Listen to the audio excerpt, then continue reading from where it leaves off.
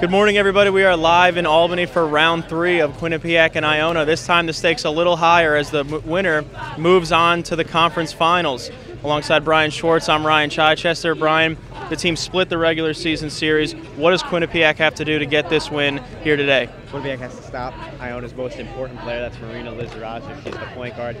Adelie Martucci limited her to only 4 points in the second game against Iona, which Quinnipiac had won. They have to keep Lizarazu from getting inside the lane so that she could pass the ball out to Alexis Lewis and others.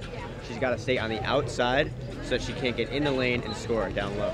Now, Coach Fabry has insisted it's going to take a team effort to get this win here today, but give me somebody on Quinnipiac that really needs to be the X factor today and take the game over. Yeah, I think it's Adelie Martucci. She's going to be the one that's going to be guarding Marina Lizarazu. Obviously, it's a team effort, but she's the one that's going to be on the one-on-ones, down low and outside when Lizarazu's trying to take over the game. Martucci did a great job limiting her in the first game. She's got to do another great job here. Should be a dogfight in store for us at 11 a.m. We'll be live on the Quinnipiac Bobcat Sports Network. Be sure to come back.